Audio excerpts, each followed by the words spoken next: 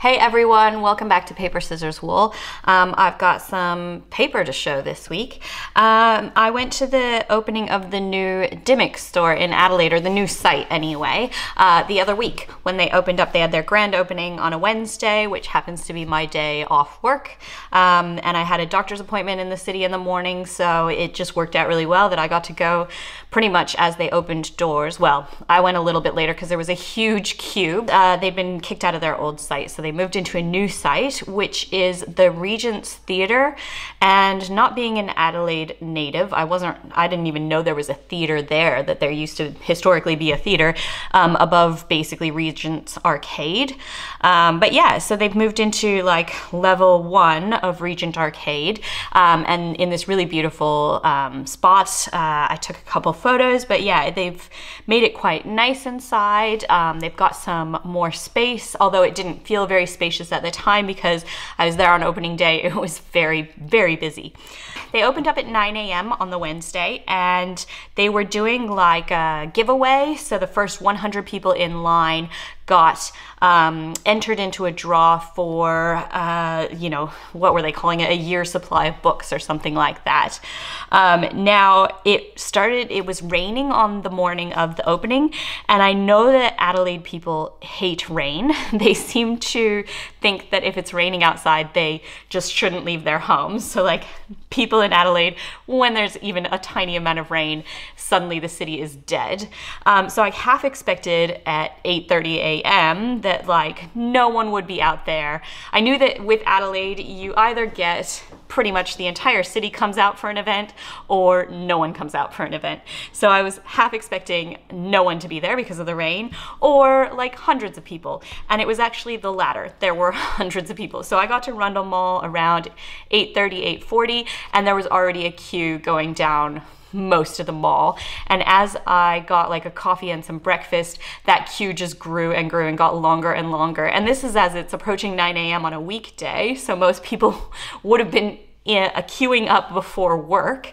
But yeah, it looked like good fun. So I went in a little bit later, maybe around 9:30ish. There was no more queue to get in, but as soon as I got upstairs, up the escalators, it was packed, and the queues for the till were like snaking through kind of the whole store. So it had a good vibe, not very COVID safe, obviously, but was a lot of fun. And so I decided to splurge a little bit and pick up some things that I wouldn't have otherwise probably bought. But what I found there, I just thought I'd show you. First of all, I got a Pusheen the cat sticker book just because, I don't know, I love Pusheen. He's a fat gray cat. She's a fat gray cat, and I love her. She has all the cutest, like, you know, she's hanging out with donuts. She's got, there's unicorn Pusheen, there's mermaid Pusheen. She's got her noodles and her hot dogs and everything. She's just so cute. So I thought I'd splurge on some stickers for myself because I love it. Is this her in a bathrobe with a hot chocolate? Yeah, how cute is that? At nap time, like that's just me. That's me taking a nap, yep. So that was the sticker book. That was $6.99 from dymocks. Yeah, lots of fun. They had other sort of gifty sets. I also picked up this book that I'd had my eye on growing up in Australia. It's meant to be from people from kind of a wide variety of backgrounds, who often either of Aboriginal background or of immigrant backgrounds whose parents might have migrated to Australia, and then what it's like to grow up as a non-white Australian in Australia. So I grabbed that as well. I thought that would be interesting. It's kind of short stories from, we have people like Benjamin Law, Megda Jubanski, Stan Grant, Tara June Winch. So yeah, lots of interesting names that I thought would be exciting. That one's $30, you can see. I haven't taken off any of the price tags. So yeah, this was the one that actually I was quite excited about. And the night before I went to dymocks, I spent a lot of money on stationery online. And so I wasn't at all expecting to buy stationery. But when I saw this notebook, I was like, I actually cannot pass this up. I'm really impressed with this notebook, but I haven't used it or anything, but just looking at it in the store, I was really impressed. So I decided I had to get it. We'll start with, let's see, like the brand and the price. So it was $25, not a cheap notebook, but then you can see that it's relatively high quality. Like we'll go through some of the features, I think. So you'll see why it's $25, I guess, or why I was willing to spend that. So we've got a couple brand names on here. And to start with, it's called, so it's by Design Works Inc. Inc, I-N-K, not I-N-C, so that's kind of cute. We've also got standard issue supplies, so I think that must be one of their sub groups within that sort of brand name.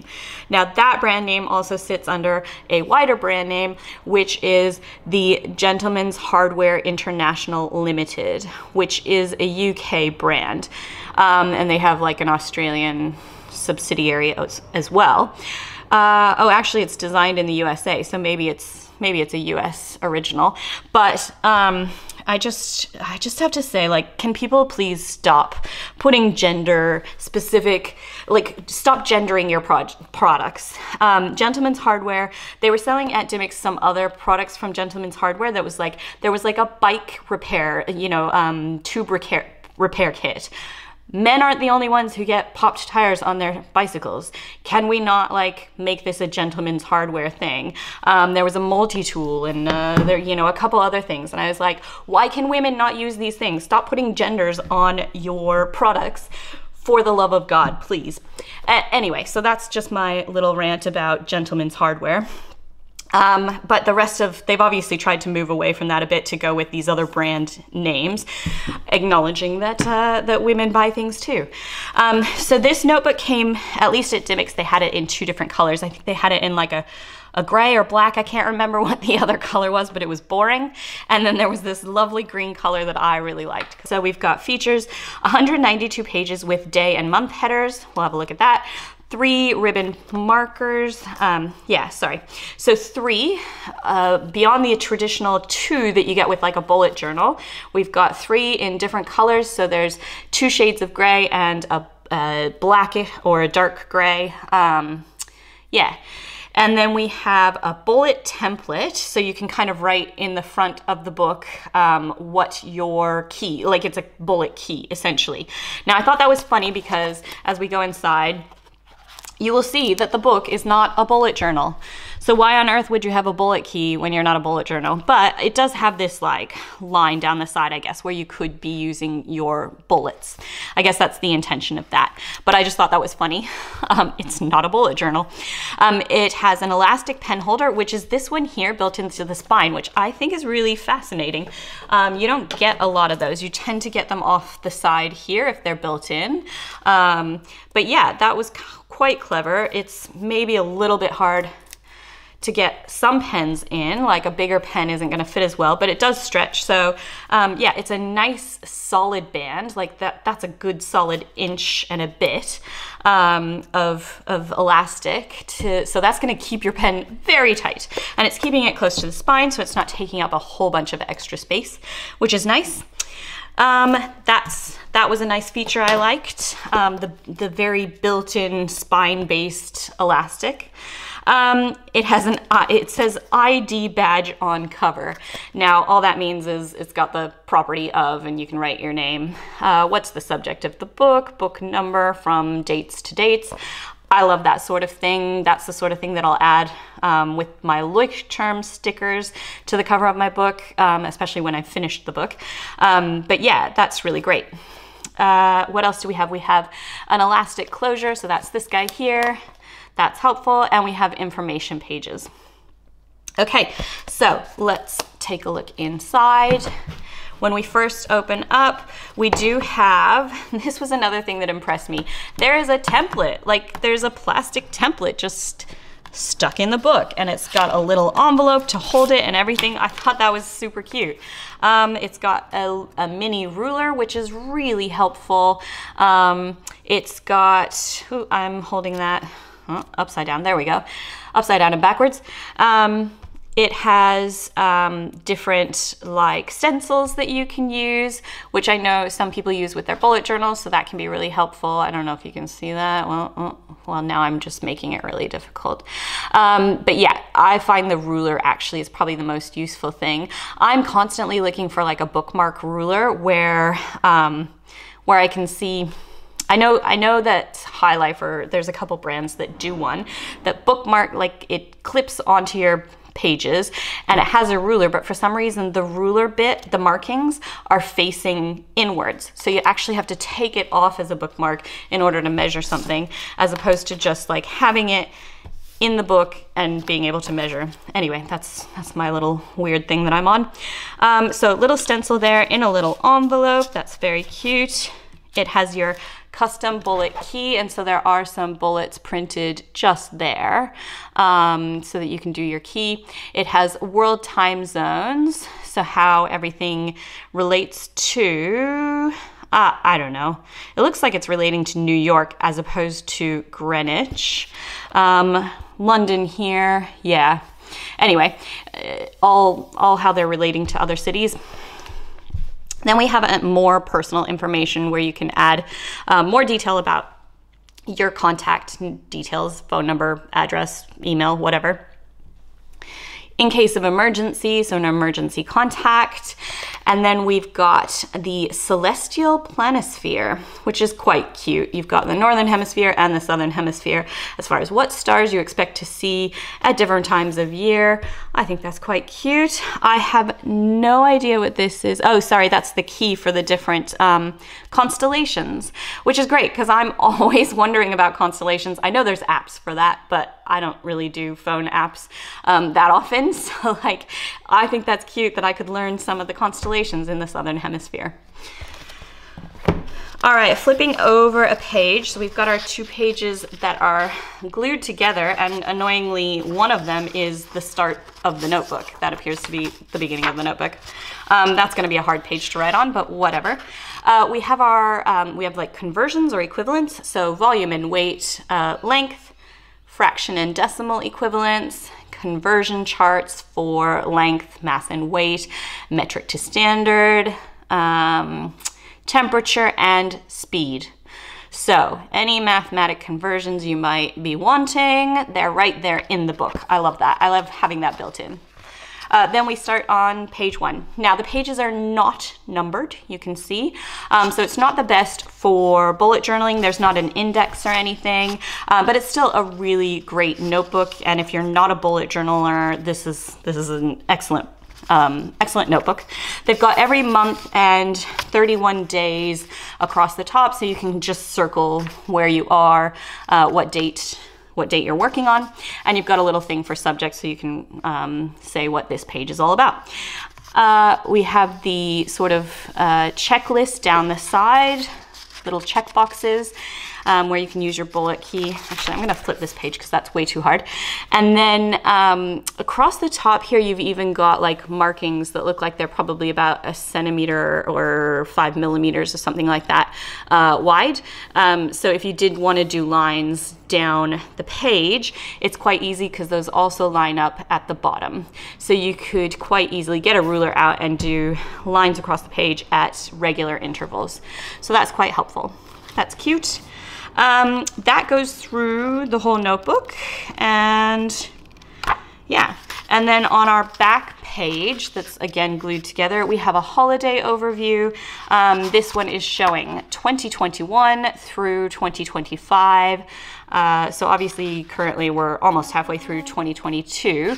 But yeah, it's showing different days. Now these holidays I am seeing now are very US based.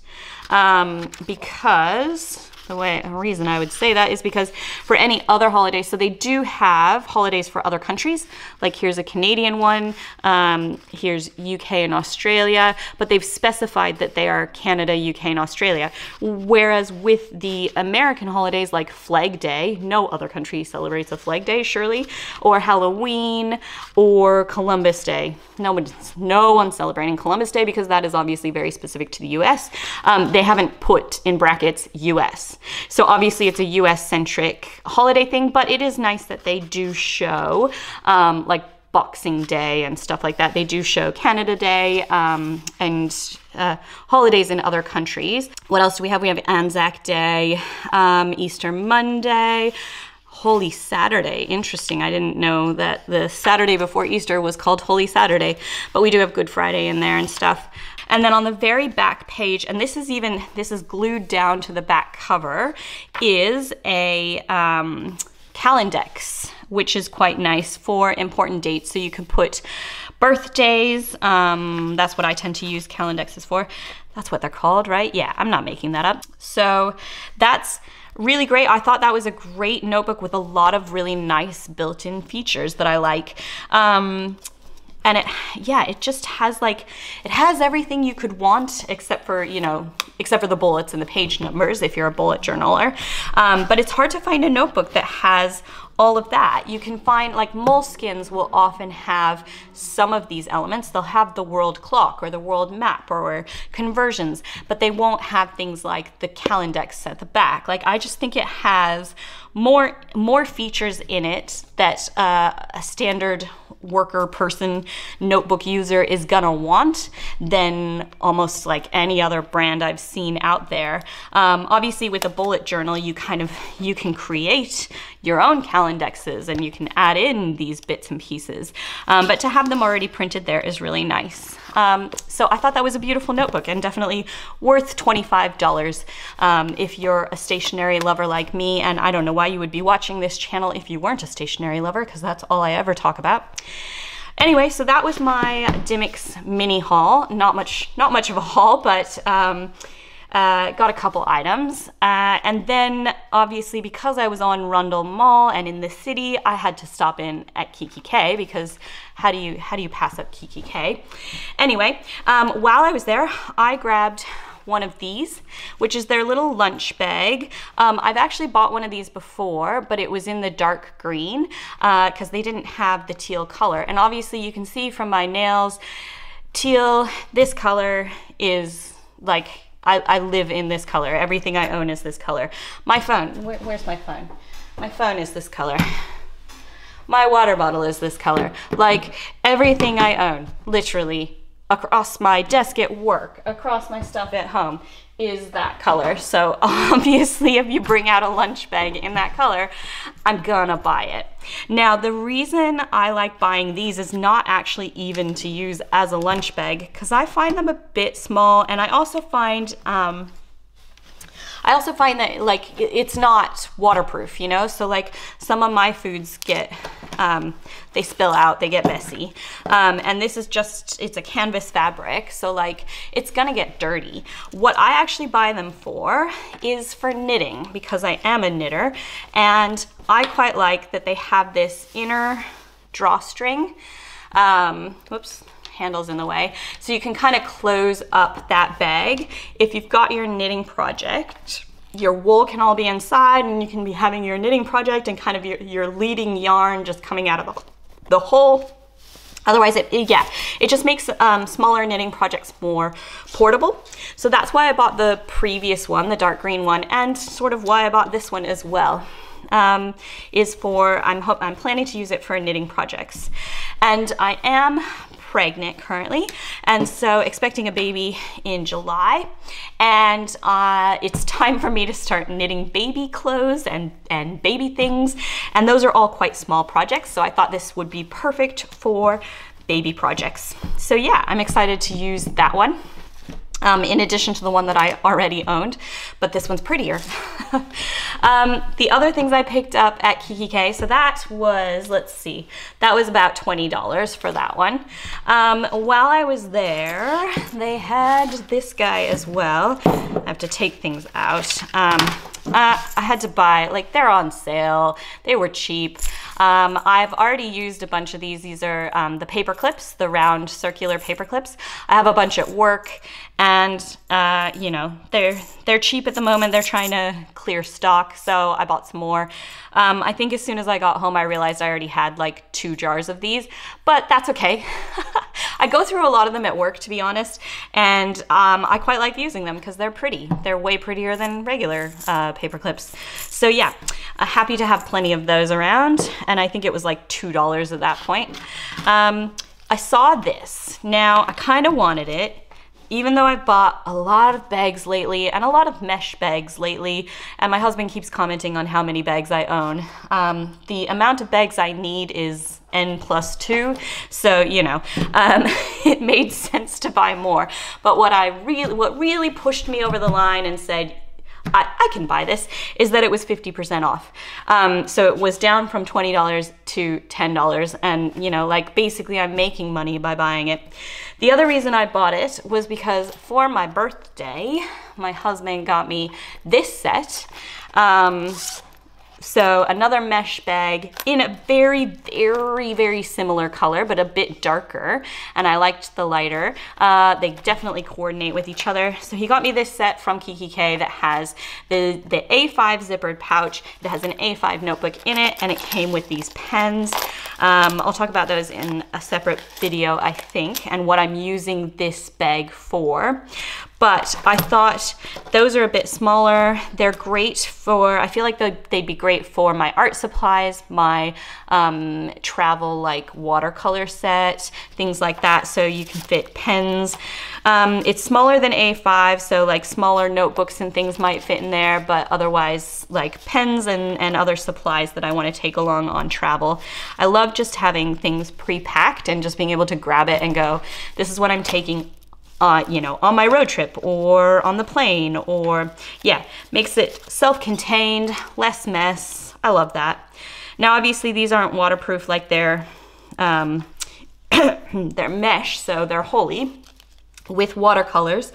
That could get a bit messy, but other pens should be fine, other notebooks and things like that. So yeah, $10 for that set of 2. Because they were on special, and that coordinates with the one that I've already got. So that was really exciting.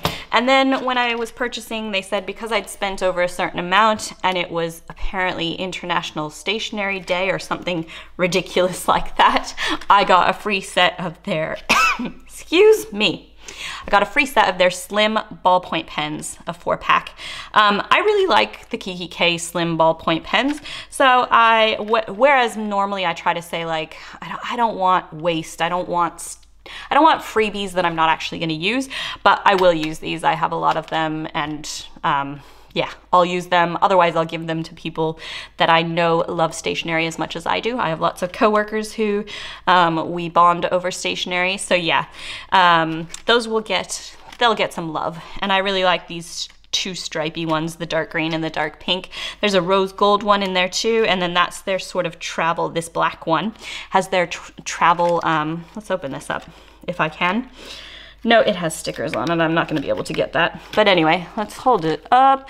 It has their travel logos on it in the sort of rose gold or copper debossing, whatever. So that's quite cute. Yeah, they'll get used. No worries about that.